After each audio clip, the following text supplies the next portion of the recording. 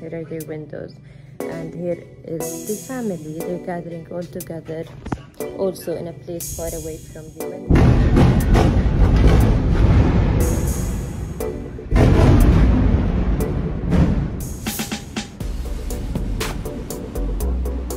I was trying to explain things, but I think you can hear them now.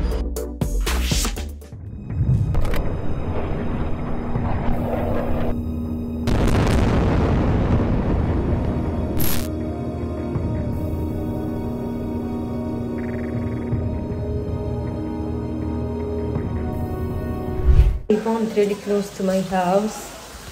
That's my window right now. That's the view.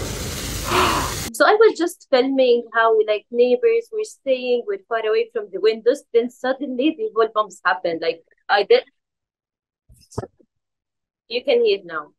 You can hear now. Literally bombs happen at any minute. So it's by coincidence. We're evacuating right now. Hi, عمارة سنو. احنا بالشارع. مش عارفة وين رايحين.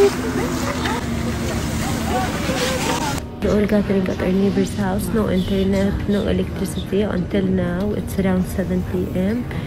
We literally don't know what's happening in the world. Here we're just listening to bombs. No one knows anything, literally.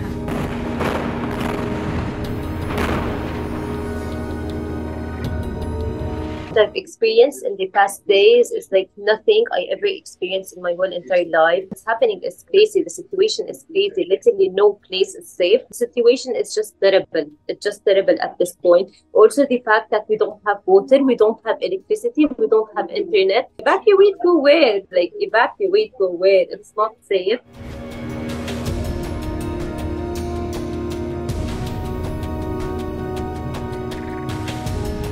Only yesterday, I understood what my grandpa, may so rest in peace, told me about 1948 and Nakba. So I'm 22 years old. Yesterday, I understood the Nakba fully, completely. Like, okay.